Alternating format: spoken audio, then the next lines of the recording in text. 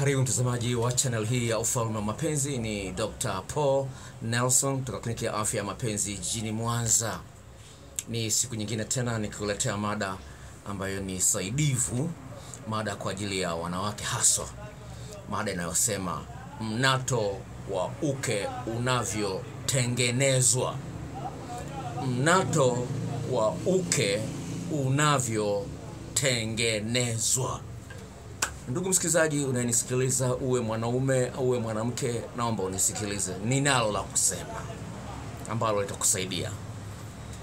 Bwana, nimeamua kuletea mada hii baada ya kukutana na kesi mbalimbali za wanawake, na iliyonifikia leo imenisaidia kufikiria juu ya kuleta mada hii leo.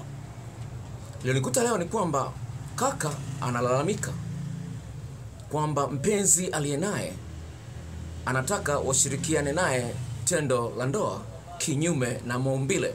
Nitarudia. Mwanamke anataka washirikiane tendo la ndoa na mwanaume kinyume na maumbile. Sasa hii sio kesi ya kwanza ya kumsikia mwanamke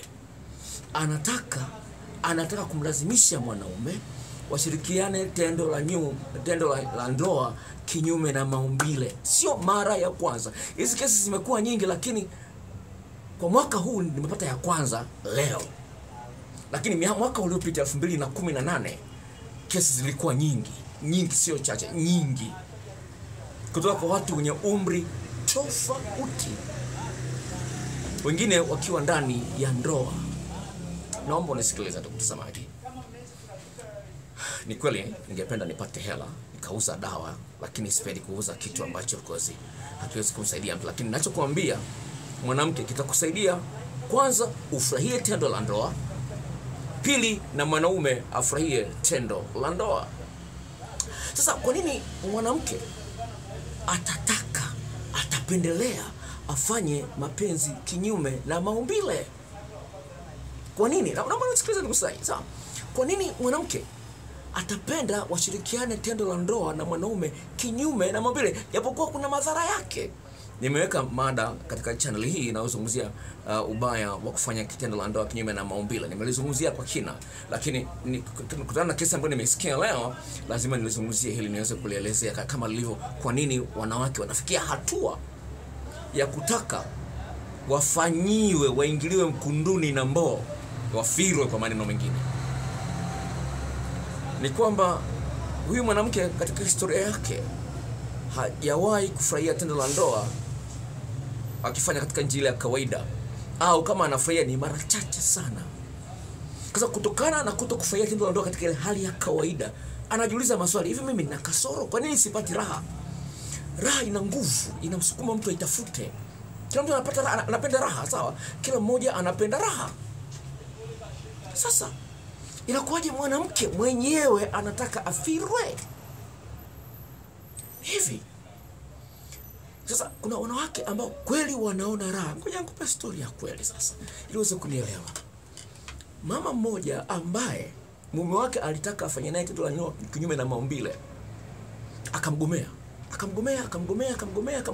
Baadaye mwanaume akaja na mbinu nyingine. Sasa siwafundishi wanaume kutumia hii mbinu, lakini nazungumza kwa faida ya watazamaji wa channel hii. Ndio maana nawaambia acheni kuangalia machannel mengine ya ajabu ambayo hayana maana yote, na maliza MB zako, hela zako kuangalia machannel ya ajabu. Hii ndio channel ambayo itakupa kitu tofauti ambacho kitakusaidia maisha yako yote, na vile vile utapata elimu ya kumsaidia mtu mwingine. Sawa? Sio habari za mtu kajamba jana, utamsaidia nani mtu mwingine mkesho. Utapata habari ambayo itaweza kusaidia kumsaidia mtoto wako au ndugu zako, kuwasaidia waishi maisha mazuri. Si hivi? Basi bwana, huyu mwanaume mume wake kabla mwanaume akagundua njia nyingine tofauti.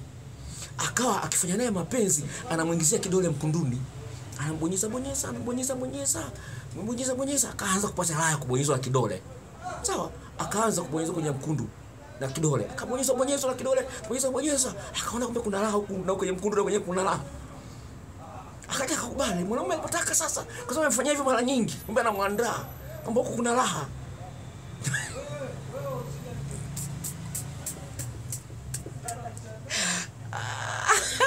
Jamani, dunia ina mambo bwana. Basi bwana. umefundishiwa. Sasa mwanaume sasa siku moja akataka kuingiza sasa mbao kwenye mkundu. Kale mwanamke kasema ana historia, kidole kingine kinaita raha, labda mbao itakuwa tamu zaidi. Basi akakubali, ikaingia. Isipoingia, anapata mtego tamu, kaendelea mwisho mpaka kazoea. Sasa hivi, kwa nini mwanamke anapata raha kwenye mkundu? Ni kwamba msuguano ni mwingi pale, mkundu hautanuki kama inavyotanuka kuma. Mkundu hauna elasticity. Yaani vile ile hali ya kuvutika hauna. Kwa hiyo sehemu ya haja kubwa, naona nimuulize kidogo ukali wa maneno, najua imeumiza wengine, lakini nataka ili kuingie uone jinsi gani kulifanyia kazi, sawa? Ili uipende hii channel, sawa? Badilisha lugha sasa, niongee lugha soft kidogo, soft language, sawa? Ile sehemu ya haja kubwa haitanuki sana. Mwanaume anapoingiza, mwanamke anapata msuguano mwingi na mwanaume naye anapata msuguano mwingi. Kwa hiyo wote wanapata raha kiwango cha juu kuliko kule mbele.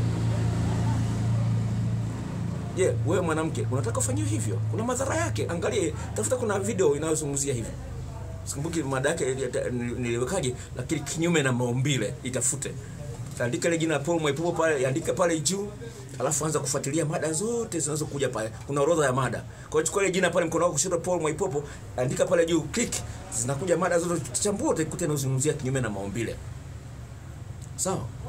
Nakumbuka jina lake linasema kwamba usijaribu kinyume na maumbile, usijaribu. Nimekumbuka. Kinyume na maumbile usijaribu. Hiyo ndio mada hiyo channel ambayo hiyo mada ambayo nimeiweka. Sasa bwana, ni hivi. Kwa sababu anapata raha mwanamke, atapenda kule. Alikuwa anapata raha ya kutosha mbele, asinge tamani nyuma. Sasa amejaribisha nyuma. Sasa anakuta anaona raha, kuacha anapata shida. Japo ina madhara huko mbele. Sasa nisingependa kukute wewe mambo waanze kuingiliwa sehemu ya haja kubwa. Haifai na madhara. Tembelea hiyo video yangu utaiona. Kwa hiyo lazima nikufundishe njia ya kutengeneza uke wenye mnato wa kutosha zaidi ya mkundu.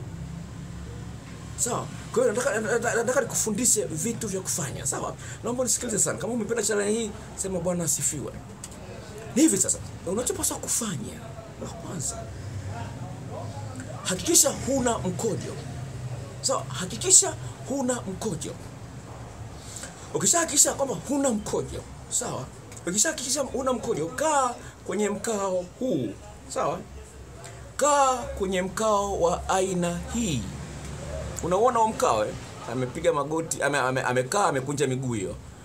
Unaona, utakuwa unauona vizuri tu, sawa? Unaona wa mkao, amekunja miguu, imekaa kwa staili kama hiyo. Sasa ukishakaa mkao kama huo, sawa? Jifanye kama vile unazuia haja ndogo. Sawa? Ukitaka kugundua njia sahihi, unapoenda kukojoa, bana kama zuia mkojo usitoke. Bana, sawa? Unapoenda kukojoa usiachie utoke tu. Mpaka ubane, utagundua hiyo misuli. Sasa lakini hili zoezi unapaswa ulifanye ukiwa huna haja ndogo. Kwa hiyo kaa kwa mkao ule ambao nimekuonyesha, alafu bana kama unazuia haja ndogo, alafu achilia. Sorry. Bana, hesabia 1, 2, 3, 4, 5, achilia. Bana kwa staili kama vile unazuia mkojo, hesabia 1, 2, 3, 4, 5. Hakikisha hubani mapaja, hubani tumbo. Hakikisha mapaja hayakaziki na tumbo halikaziki.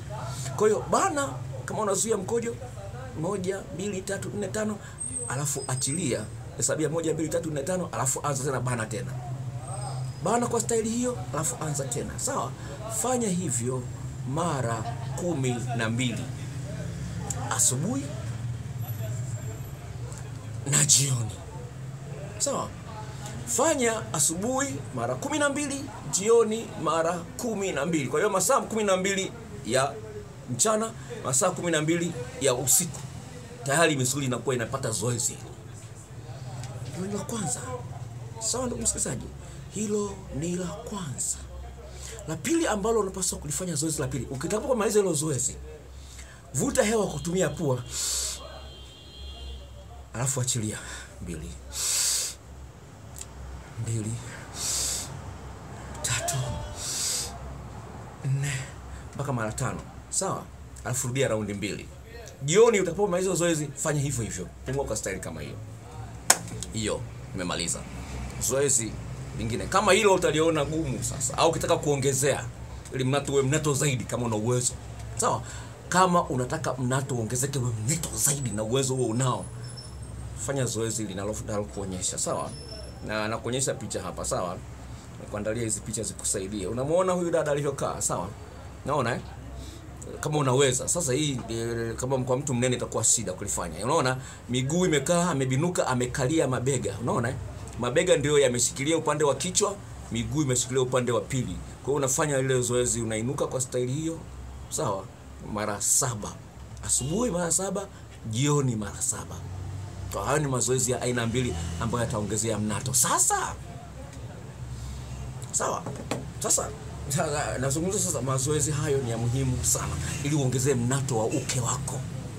Sawa? Ni mazoezi ya muhimu sana uongezee mnato wa uke wako. Sasa kama hujajisajili na kuomba ujisajili, kwa sababu hapo ndipo ninapofahamu kwamba unafaidika na channel hii na unaipenda channel hii. Sawa? Naomba ikiwezekana toa na comment zako. Nataka nikitoe nimalizie point hii ya kutengeneza uke, mnato wa uke, nipoanze kwa point moja ya msingi sana ambayo of course itakusaidia maisha yako yote. Sawa? Iwe mnene umeshindwa mazoezi lile lingine la pili au vipoteza je. Hivi unapokuwa unafanya mapenzi na mwanaume ili asije kaanza kuomba kinyume na maumbile. Sawa? Naomba usikilize. Unapokuwa unafanya mapenzi na mwanaume, anapokuwa ameingiza mbao yake hivi pap. Sawa? Sawa? Sawa, anapoingiza mbao yake hivi pap, bana kama vile unazuia haja ndogo. Nimekuonyesha kwenye ile zoezi la kwanza. Bana kama unazuia, akitoa unaachia. Akiingiza bana, wewe unambana kwa staili kama hiyo. Atapata msuguano mrefu mzuri, na utapata msuguano mzuri na utapizi kwa mshindo mkubwa, na yatapizi kwa mshindo mkubwa. Nimesemaje? Wanaume anapokuwa anafanya mapenzi, mwanaume ameingiza mbao yake. Sawa?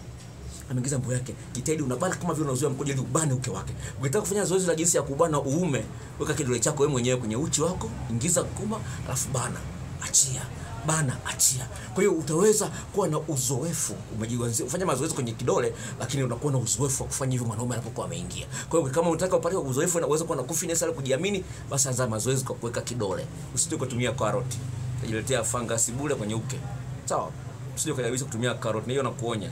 Unaletea fungus za ajabu ajabu, kati hakuna karoti uko ndani, fungus zinafuata karoti, utatumia dawa ziishi. Fungus haziishi. Kwa sababu karoti zinataka nani, fungus zinataka karoti haimo. Au umeshawekea harufu ya karoti kule ndani. Utatumia kila aina ya dawa hawaishi mpaka wapate karoti yenye dawa.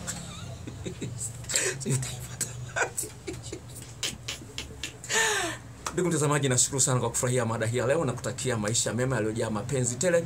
Tafadhali kama hujajisajili, naomba ujisajili. Kuna eneo nyekundu pale, kuna kabox kekundu pale kameandikwa subscribe. Bofya pale, utapewa maelekezo na YouTube ili wakufahamishe kwa SMS. Kwa gharama yao wenyewe YouTube watakufahamisha kwamba kuna video mpya imeingia. Kwa hiyo jisajili haraka sana ili uweze kuwa mwanachama wa channel hii. Na kama unaangalia kwa mara ya kwanza, na kukaribisha sana, karibu sana mtazamaji wa channel hii, na kuomba kwa kuna mada zaidi ya 200 kwenye hii channel. Njia nzuri ya kuzifuatilia hizi mada, chukua jina mkono wako kushoto pale, kuna picha yangu alafu jina Paul Mwaipopo. Chukua ile jina, liandike pale juu kwenye sehemu ya search.